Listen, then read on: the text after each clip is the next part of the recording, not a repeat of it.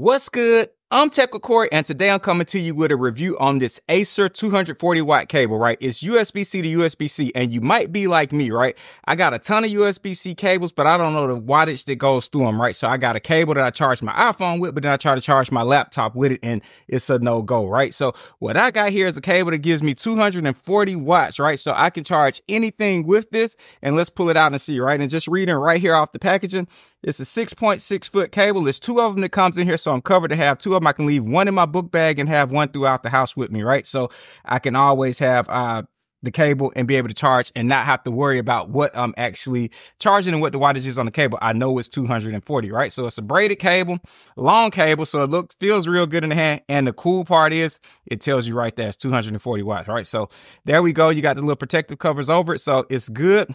It moves, bends very well. So I'm good. Another thing that I wanted to get was a charger, right? So I needed a charger to be able to charge stuff because I get tired of carrying all these different chargers around. And this one here has everything in it that I need, right? So this here is the 100-watt charger. And let's look at this real quick. Pull that out. Got that out the way. So when you get it right here, the cool part about their products is it tells you it's a USB-C 1, 2, and 3. So you got the 3 right there and you got a regular USB there. This thing folds out so you can easily get to it and charge. Boom, you're good, right? So feels good, very well constructed. And right here, when you pull this out, this right here is if you need to add, if you want to take this off, which is a cool part, you can just take this piece off and actually put this in if you need more actual, if you need more length, because you know you be on flights or you be somewhere in the office and you don't have the actual the length of the cord to get it to go from where you need it to go. So this right here comes in handy here, and let's take this off. And I like that that piano gloss black look right there. So you're cool on that end. Let's see how this actually works. So you close that up, and this goes over. Yeah, this goes over that. Let's see how this actually works. So yeah, so this right here just goes over it just like that, right? So that's easy and cool to do. So you got an extra long cable in length right here that you can easily just plug this in to make this even longer. Or you can just pull this out right here. And all you got to do is it's a little piece right there. Let's see. You get that up, get that out. So you can use this multiple ways.